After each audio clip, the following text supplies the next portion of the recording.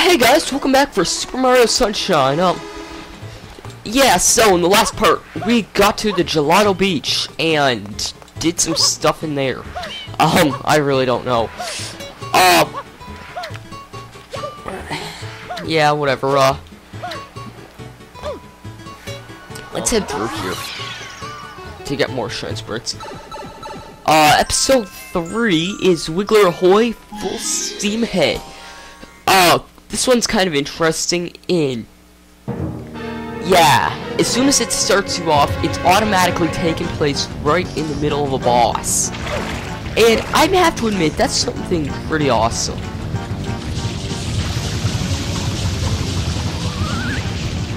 Aw, crap. Did not mean to do that. Oh, jeez. Alright. Okay, what you want to do here is find the Doombud that he's circling around. Wait until he goes and tries to get close to you. Yeah, and then completely flip him. And then switch camera. Yeah, just ground pound him like that. I must say, if you've played Mario Kart DS, Wiggler in that game is a freaking jerk. And I like that, how he just has like a steam train noise there. Oh gee. Oh jeez. Oh jeez. That could have been my opportunity to flip him there. I believe he will circle around this one.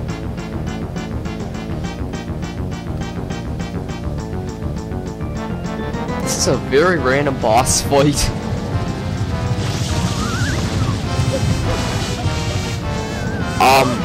How I completely missed flipping him there is beyond me.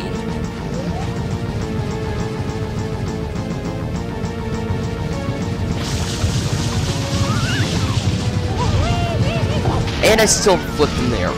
Yeah, even if he runs into this thing, then he'll still get flipped. So anyways, so hit him a second time. I admit that I like his facial reaction when he's hit. I'm actually surprised they didn't incorporate sort of like a Pikmin reference in how whenever, like, the flowers don't wilt or anything like that. That would have been kind of interesting if they did, but whatever. How I missed him there is beyond me. And I must say I'm freaking annoyed at seeing a giant sand poo. And of course I fail at even hitting him. Okay, don't go into first person and try to spray him from a distance. That might be a better idea. Okay, that hit him there, but where am I? Holy crap, I went flying.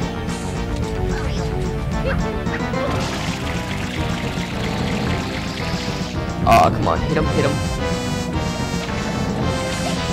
That was my opportunity to hit him and I failed! What?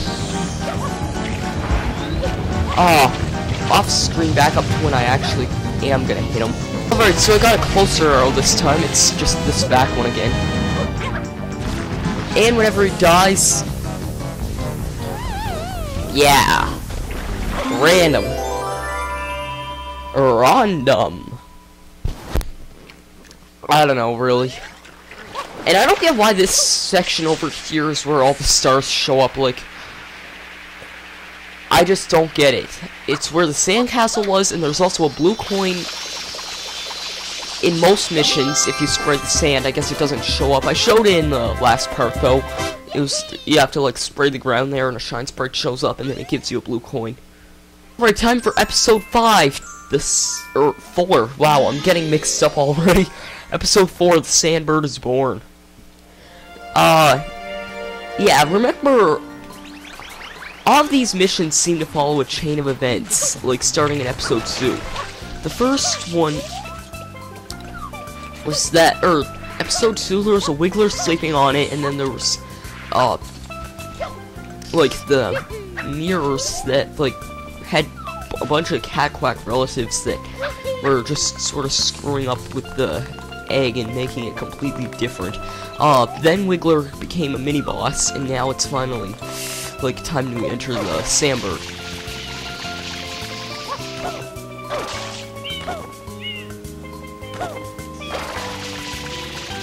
What you need to do is just enter that way, and somehow this takes you over to this thing. This thing, admittedly,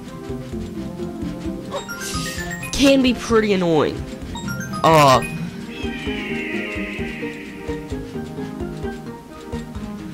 I'm not gonna lie, the physics on this thing aren't the best I've seen in a game.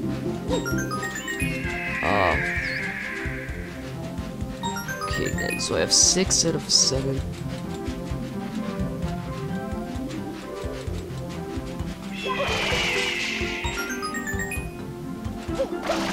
There's a lot of blue coins on these things, on this thing. This is where a lot of the blue coins of the level show up in.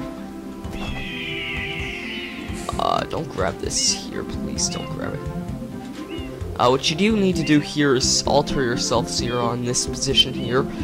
Kind of like the, rotating cubes in, Bianco Hill's secret levels. This could count as a secret level to some people. I personally don't find it much of one. And then the last red coin I remember is just on top of this tower coming up here. Where is it? We're almost there.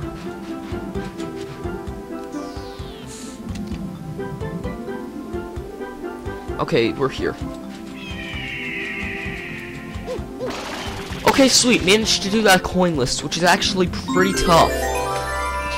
I'm actually surprised I did that on my first take, because I remember Jish's LP, he said that it took him like 4 tries or something like that, which I think is chaos. Alright, time for episode 5, 2 Piantissimo, Sand Sprint. This is a race mission against a new character in the game. He's, as the name suggests, 2 Piantissimo, but, in Nintendo Power, they actually call him El Piantissimo, which is very strange. And, actually, I think I'm gonna cheat this race here. Hold on a second. Because I never showed it off in a very long time, and I kind of feel like it. We never really showed it off to the greatest extent. If you don't know what I'm talking about, I'm gonna use the turbo nozzle for this. The turbo nozzle for this level is located, where is it located? It's located among, somewhere along the wall.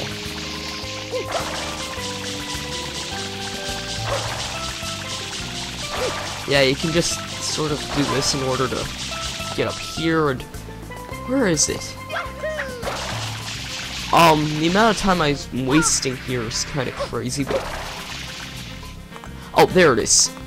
Yeah, I knew it was somewhere in this level, and I could also get the rocket nozzle too, but I don't feel like it. But yeah, so here's the turbo nozzle location for Gelato Beach. And so let's use it. It does drain quite a bit of water. I'm not sure if taking it's actually a good idea or not, but whatever.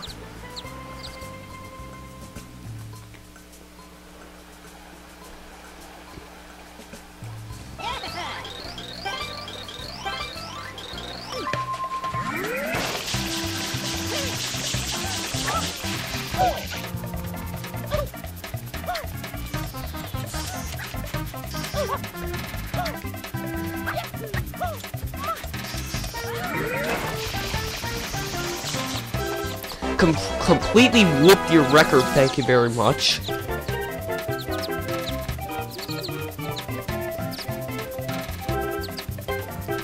Holy crap, wow, that guy's slow. I completely whooped that guy's record even though it wasn't even that good of a run there.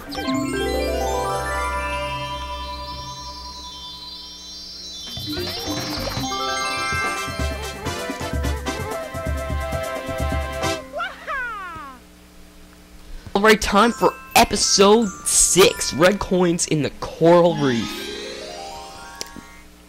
This goes down as being a pretty enjoyable mission, I guess. I think that I'm actually also going to use the turbo nozzle for this one. The turbo nozzle appears on this back island once you activate it.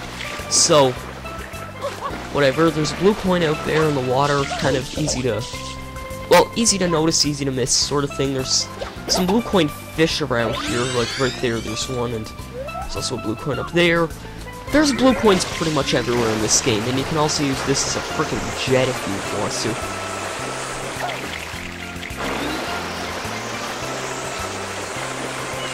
There's a blue coin there, which, whatever. Anywho, yeah.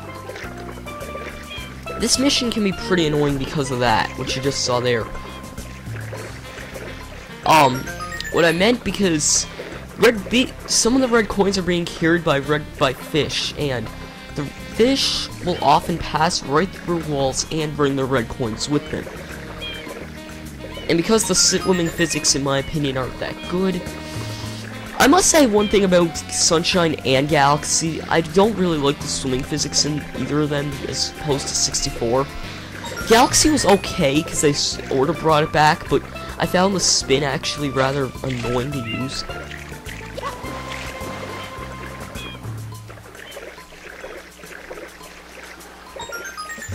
Okay, there was one that just passed through a wall. Oh jeez, not a fish. Not a fish, I said. Yeah, the squirt nozzle's completely worthless underwater. Oh, hey there, hey there. Come on, let me get that. Come on, let me get this one here. Just out. No, don't go through a wall. Don't, you son of a. Oh God. Okay. No, don't you go through a wall either. Oh my God, this is so annoying.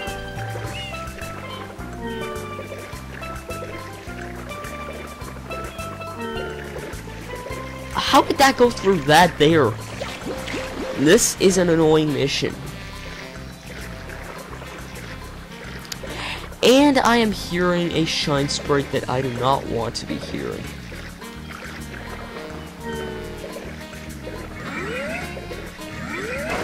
Oh wow, so I rocket right on past it.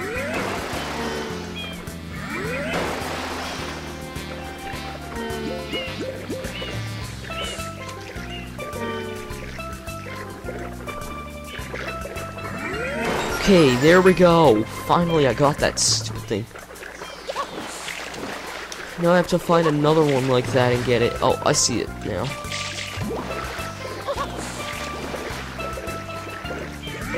Get off me, get off me. No, no, you freaking idiot fish. Okay, now where's the last? Oh. Last one's just in here. Okay. Ironically. And what do you know, I somehow, in recording time, managed to get this mission, in under 15 minutes. I'm actually really surprised. And a rocket right into the shine sprite for the win. So, I think we got a pretty good amount done. We, got a few more shine sprites in Gelato Beach. I think next time we're probably gonna finish the level up, which is gonna mean the undeniably terrible, atrocious 8th mission of this world. I am not looking forward to that at all. See you guys next time for Mario Sunshine. You will enjoy it.